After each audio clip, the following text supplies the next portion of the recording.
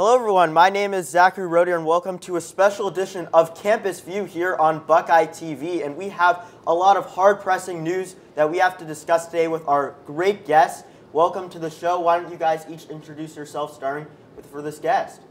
Hi everybody, my name is Megan Kaczynski and I am a third-year student double majoring in logistics management and Chinese. And what about you in the middle? I'm Frankie. I'm a second-year marketing student here in Fisher, and I'm a member of Alpha Phi. And what about you right next to me? My name is Michael Zussman. I am a second-year student. I am specializing in accounting for business administration, and I have a minor in computer science information. Well, thank you guys so much for being here today. And we're first going to start out with something that's been going around campus, rolling around, giving a lot of people a lot of joy when they're going around campus. But some may notice that there's joy no more. Due to the recent war in Ukraine against Russia as well, the Yandex robots that were run by a Russian company are on campus no more for the Grubhub robots. And I want to get your guys' thoughts on those issues right now, as a lot of people were using these robots for convenience, and also a lot of people just had joy stopping them, messing with them, and having a little fun with them. What are your thoughts? We'll start with you, Megan, on what it is walking around campus anymore with no little running robots on the ground. Well, I've never actually used robots myself, but they're so fun to just see around because they're out there doing their little jobs.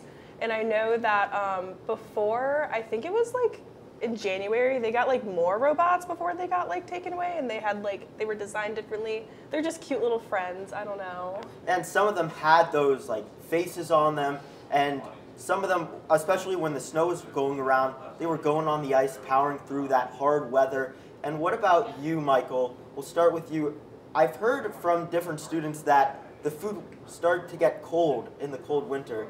And I mean, the convenience was there at some point, but also no one wants cold food. Yeah, I also have never actually used the robots myself, so I can't talk specifically on whether the food was cold or not.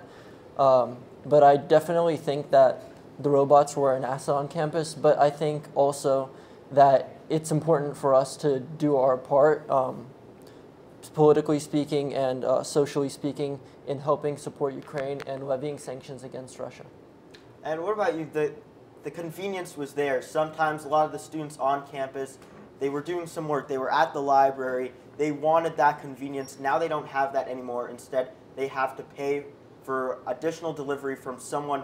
I can't believe we're saying this, but real people. People don't understand that anymore with how technology's come around. But how about that convenience that's no longer going to be there? Yeah, I think it was definitely helpful. I've used them. I think I used one once when I was at the library and I needed a water or something, and it was really convenient as opposed to me walking. But I also live off campus, so I don't normally use one. But yeah, I think they were super convenient, but I think we'll be able to make it work without them for sure. And Megan, if they ended up putting these robots into off-campus living as well, do you think that was something that you would end up using?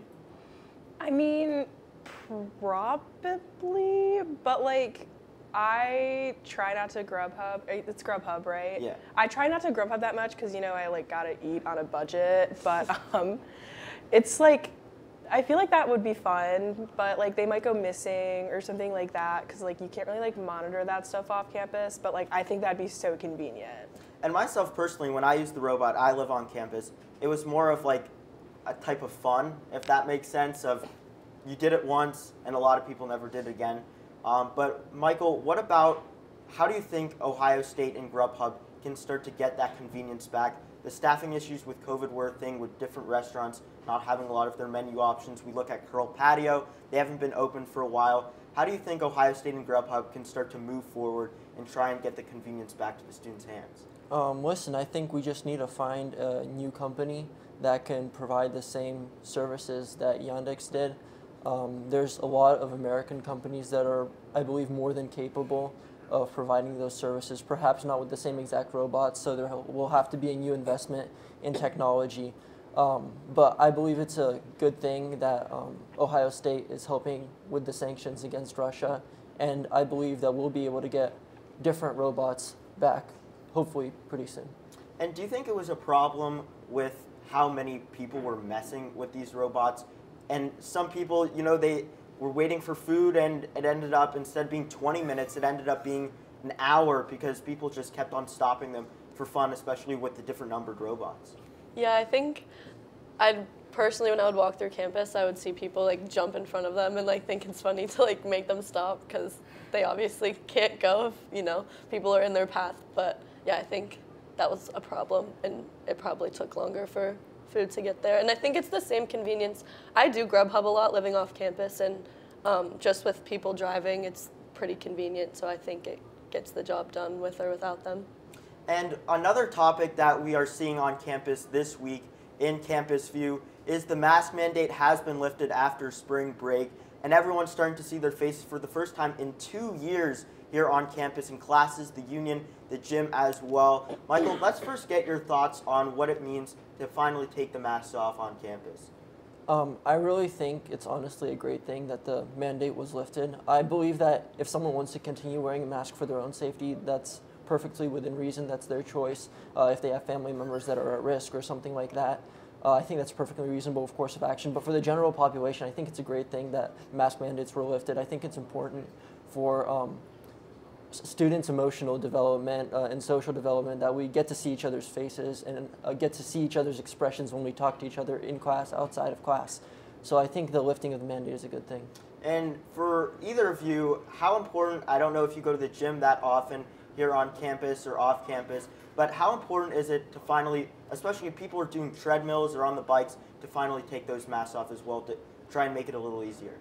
I really enjoy it because like, when I'm like weight training, I go to the gym like every day. When I'm weight training, I don't really care, but like when I'm like running, like I remember like last semester, I like pulled down my mask because I was like gasping for breath, and then like a worker came up to me and was like, pull up your mask, and I was like literally wheezing. So I don't have to worry about that anymore, which is really good. That's great. And one thing also is when the campus mask mandate also came off, it also went around campus and off campus as well in the city of Columbus. We'll be right back here on Campus View with more topics, and first we'll get into the sports right after this.